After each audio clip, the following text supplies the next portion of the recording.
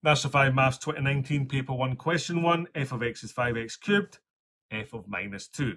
So substituting minus 2 in, we've got 5 times minus 2 cubed. Bid maths, remember, do the cubed bit first, then times by 5. So minus 2 cubed is 2 times 2 is 4 times 2 is 8, so it's minus 8. So it's 5 times minus 8. 5 eighths is 40, so it's negative 40 as a final answer. SB National 5 Maths 2019, Paper 1, Question 2, multiplying fractions, 3/8 times 1 5/7. So we've got 3/8 times 1 5/7. 1 times 7 is 7 plus 5 is 12. So that's 12 over 7. Now at this point you could either simplify now or simplify when you're finished. I'm just going to simplify when I'm finished. So 3 times 12 is 36. And 8 times 7 is 56. So now we need to find a way to simplify that. Let's try and divide by 4. Although you could just divide by 2, then 2 again. So 4 nines is 36, and 4 into 56 goes 14 times, so we get 9/14, and we're done there. Past paper question 2019, this comes from paper 1 question 3. Quite often these questions will either come at the start of the paper, nice and easy to get you going, or maybe towards the end of the paper when you've had to write an expression yourself. But let's just deal with the simple cases. So we've got x add 5, 2x squared minus 7x take away 3. Hopefully you get an idea now. I draw my grid. On one side goes the first bracket, so I'll put x add 5 down the side, and the other side goes the other bracket. 2x squared minus 7x minus 3, times it all together. I've got x times 2x squared is 2x cubed. X times minus 7x minus 7x squared. X times minus 3 minus 3x. 5 times 2 is 10, so 10x squared. Put a plus in. 5 times 7 is 35, so minus 35x. 5 times 3 is 15, so minus 15. Putting it all together in the same way, we will have an answer of, are we ready? 2x cubed plus 3x squared minus 38x minus 15. Basically, National 5 Maths 2019, Paper 1, Question 4 had this arc length question.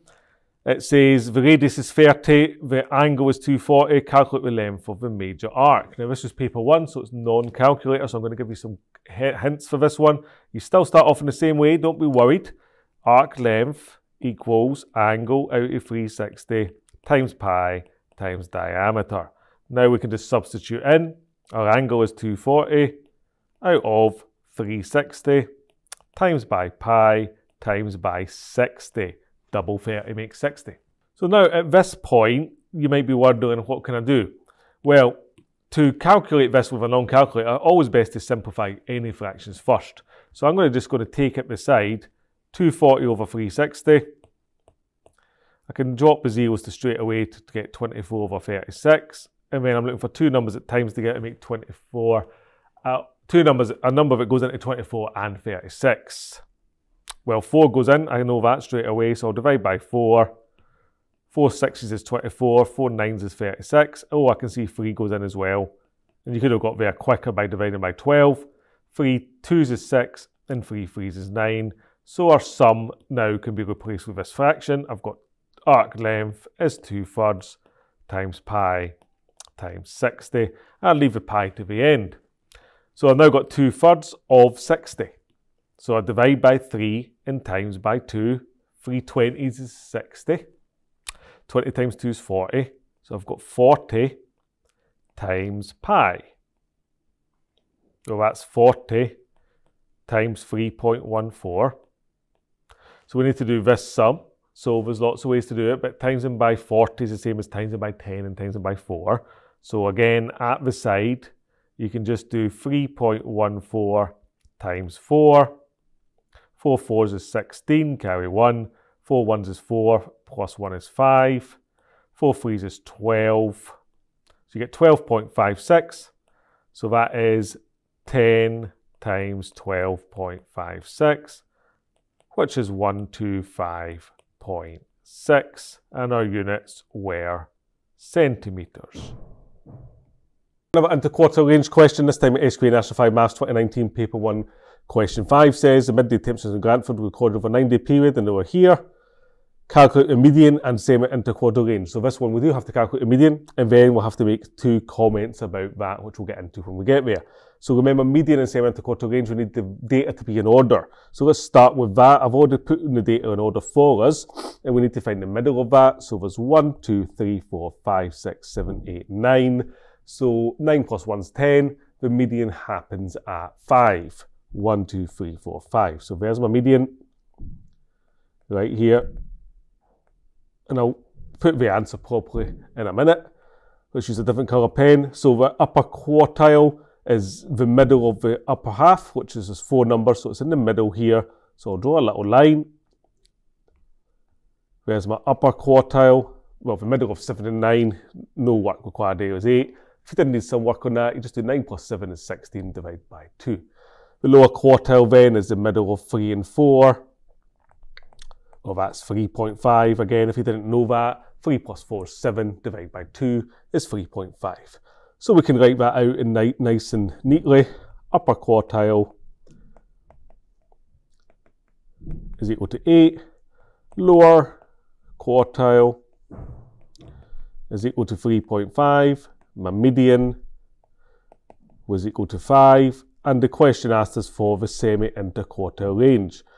Now remember, in National 5 from now on, you'll get asked for the interquartile range, but I'll do the semi as well. So the interquartile range is just 8 take away 3.5, upper minus lower, 4.5. But to answer the questions for this paper, the semi-interquartile range is just half of that.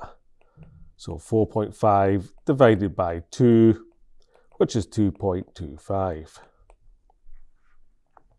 Let's move on to the comparison statements, which work the same way for interquartile range or for semi-interquartile range. Over the same 9 period, the midday temperatures in NDOC were also recorded, and the median was 8, and the semi-interquartile range was 1.5. Make 2 valid comments.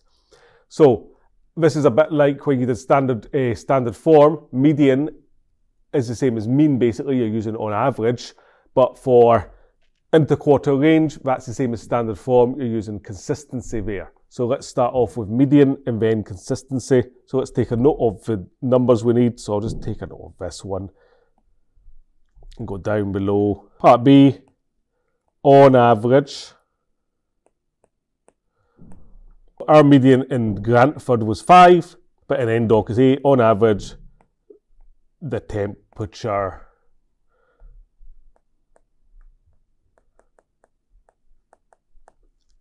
in NDOC are higher, since 8 degrees C is bigger than 5 degrees C. The temperatures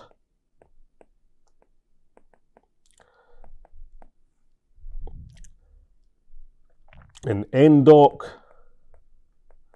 are more consistent,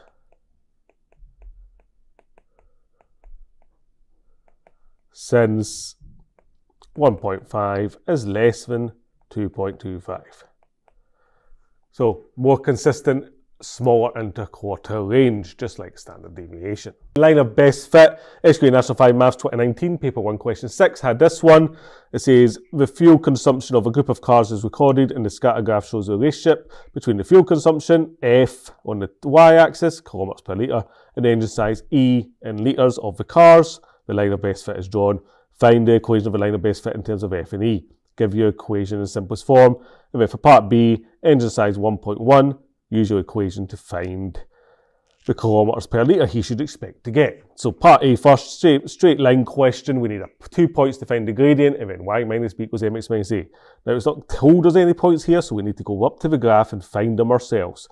So you just look for real points on the graph. So don't pick this, that's not on the graph. Don't pick this. Don't pick this that you can't read. Look for one you can read. There's one there, and there's one there. So our first point I'm going to use is this one. And that is looking here, 3.54. So it's along 3.5 and up 8. So I can take a note of that here, 3.5 and 8. And similarly, this one here I can see is 1.514. Once you get your 2 points, you can work out your gradient. So remember, gradient is y2 minus y1 over x2 minus x1. So I'll call that x1 and y1, and this one x2 and y2. So we've got 14 take away 8 on top over 1.5 minus 3.5. Now I should be expecting a negative answer here because the slope is sloping down the way. So 14 take away 8 is 6. 1.5 minus 3.5 is minus 2, which gives me a gradient of negative 3. 6 divided by negative 2. Then we're going to use y minus b equals mx minus a. So I'll just call one of the points a and b. Let's do this one, but you can use the other one. So y minus b is mx minus a. So we've got y minus 8 equals minus 3x minus 3.5. Get a mark for getting that far, and then fixing it all up, y minus 8 equals minus 3x. Minus times a minus is a plus. 3 times 3 is 9, plus 1.5 is 10.5. And then that means y equals minus 3x plus 18.5. But we need to swap our axes for f and e. So f equals minus 3e plus 18.5 for our final mark. Part B says use your equation to work out how many kilometres per litre he gets, which is f, and his engine size is 1.1. So for part B, E equals 1.1.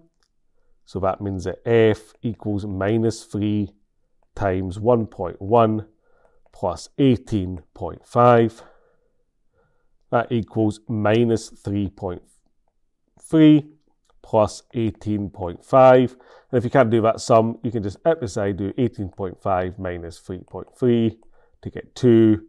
8 minus 3 is 5 and 1. So you get 15.2. And the units were given to us, kilometres per litre. Kilometres per litre. And we're done there for our final mark. Changing the subject of the formula, let's look at linear ones first. So no squares or square roots to do. Just one square, you're going to have to manipulate it as a normal standard equation almost. So the first one, 2019 paper 1 question 7 said, the area of a trapezium is given by this formula, make x the subject of the formula. So key things we here are, if there's brackets, you need to expand them. If there's fractions, you need to get rid of them by times them by the denominator. Doesn't matter which order you do it first. I usually get rid of fractions as fast as I can. So I'm going to times both sides of this equation by 2. So in step 1, I'm going to write 2a on the left-hand side equals, well, 2 times a half is 1. So h x plus y is all that's left. And now we can expand our bracket. 2a is equal to h times x plus h times y. And we have to make x the subject. So the goal is anything with x gets left on its own. So I need to move this to the left-hand side. So I've got 2a minus hy equals hx. And I want x on its own, so I need to divide through by h. So 2a minus hy all divided by h equals x. Or you can write it the other way. X equals 2a minus hy all over h would be fine as well. SQA National Fine Maths 2019 Paper 1 Question 8, simultaneous equations. John bought 7 bags of cement, 3 bags of gravel, and the total weight was 215 grams. Write down an equation. So 7 bags of cement, say, plus 3 bags of gravel equals 215. Doing the same for part B, Shona bought 5 bags of cement and 4 bags of gravel, and it was 200 grams. 5 bags of cement plus 4 bags of gravel equals 200 grams. Calculate the weight of 1 bag of cement and 1 bag of gravel. So simultaneous equations. So if I write down my equations again, I had 7c plus 3g equals 215. And I also had 5c plus 4g is equal to 200.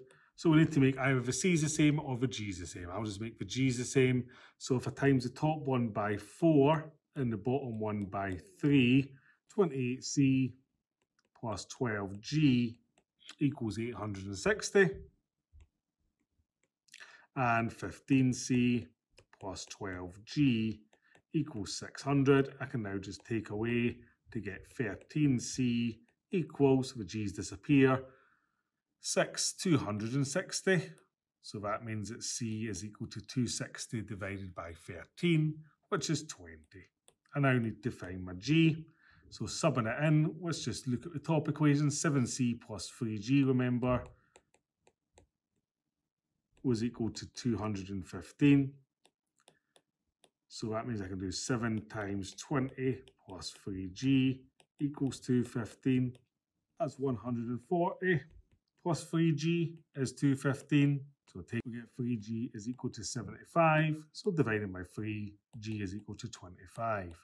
Now, you're basically done, but you need to actually then say what gravel is and what cement is just to answer the question. So the cement was equal to 20, and the units were kilograms, and the gravel is equal to 25 kilograms. And we're done there for our final mark. Square National 5 Maths 2019 Paper 1 Question 9, completing the square.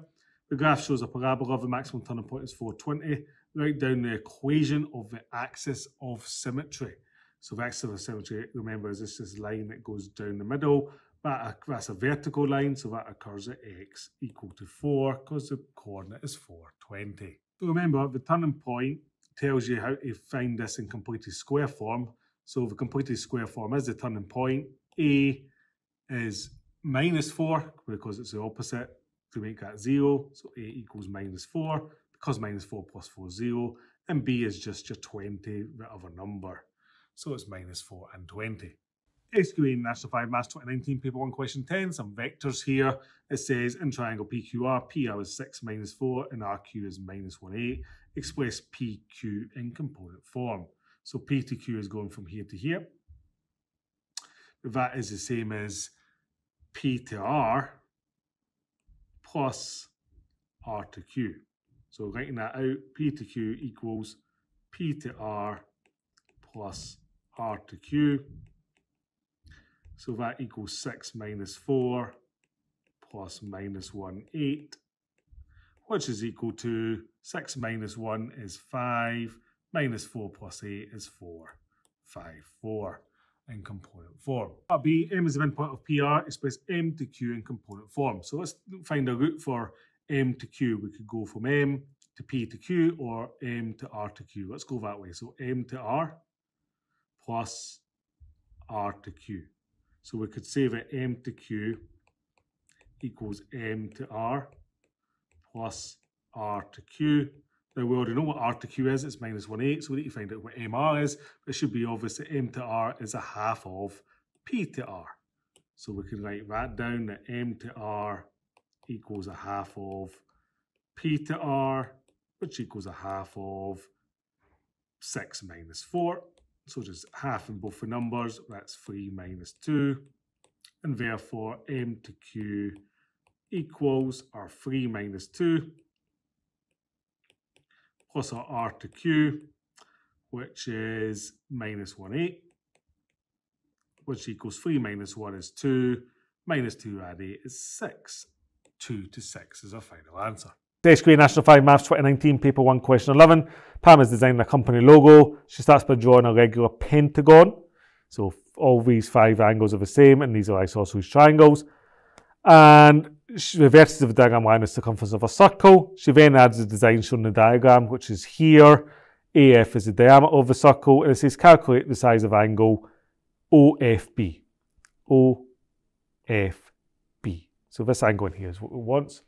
So first of all, we can calculate our middle angle as our first starting position for angles and shapes. That is going to be 360 divided by, there's 5 of them, which is 72. So we know that that's 72 degrees. So AOB is 72.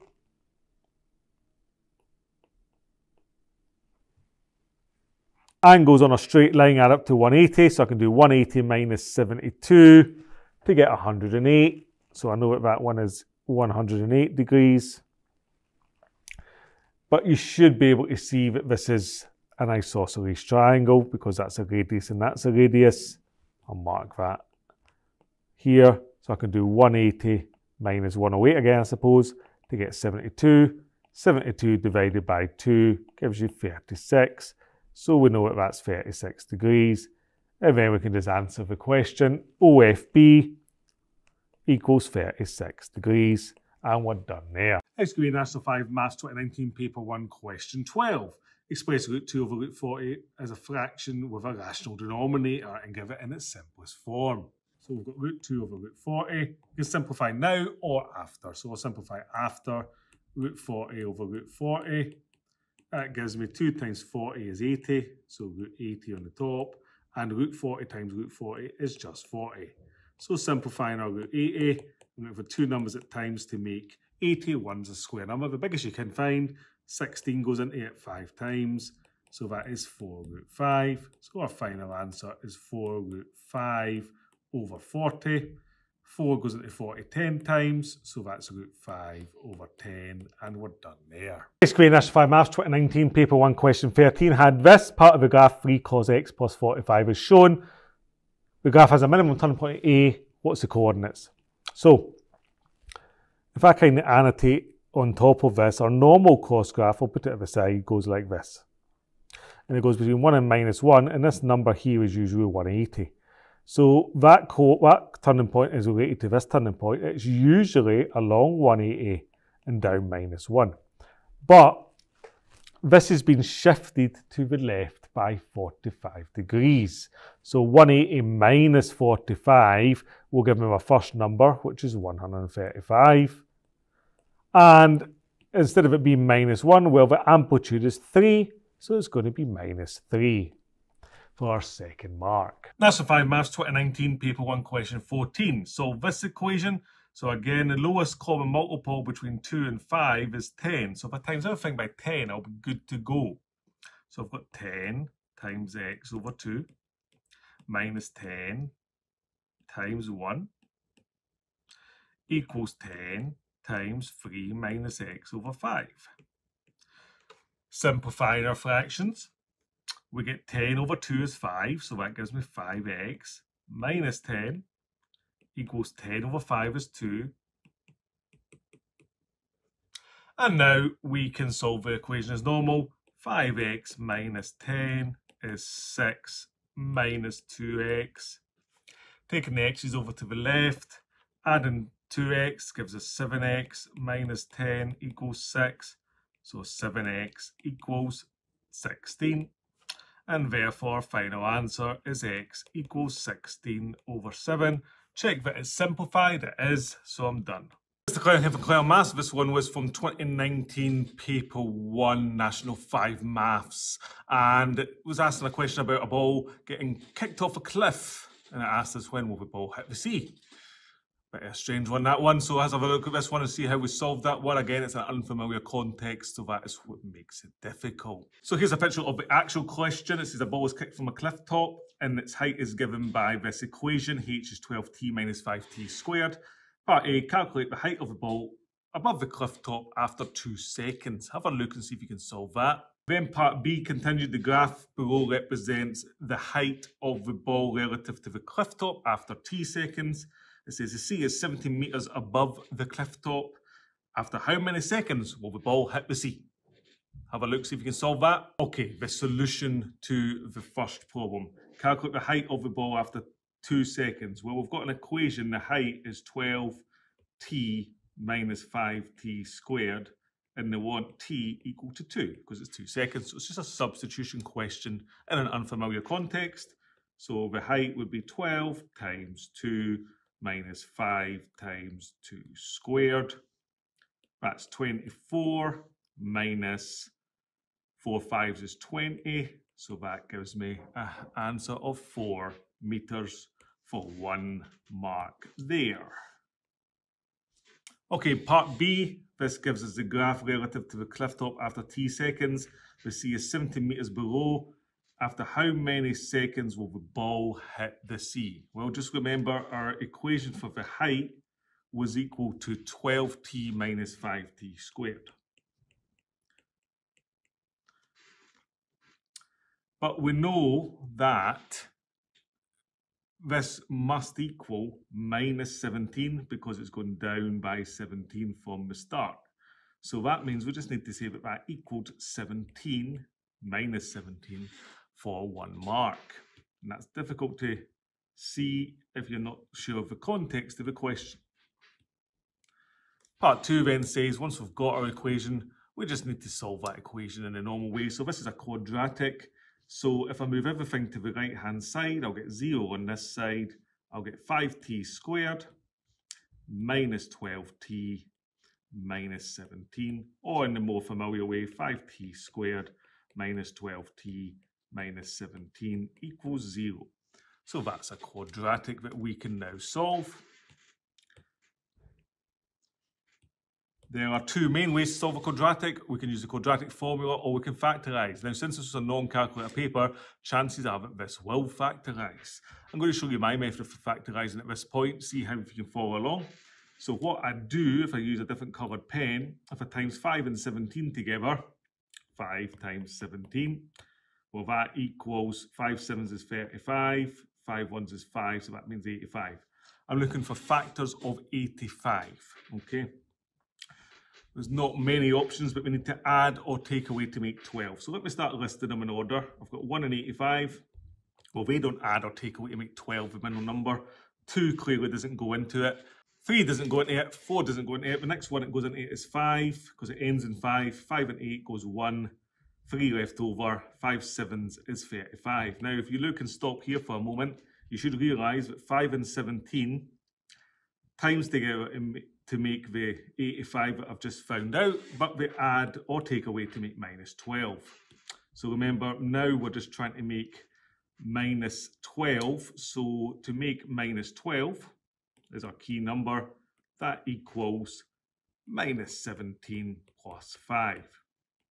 So if we draw a box at this point, we have got 5t squared, and then we're splitting up our middle term into minus 17t plus 5t, that gives us my minus 12t, and then at the end, I've still got my minus 17.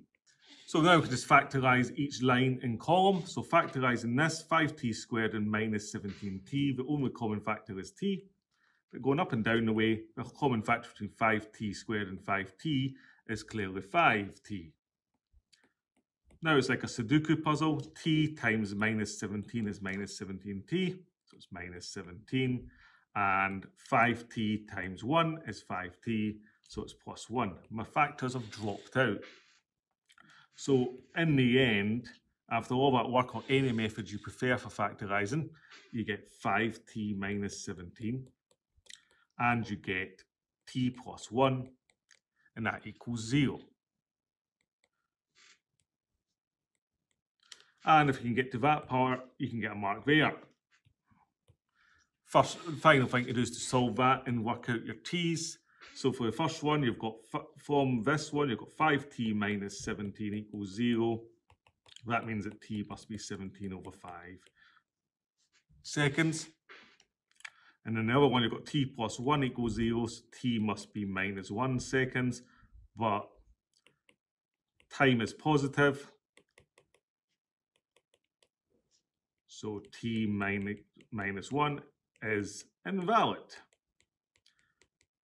So there is our final solution.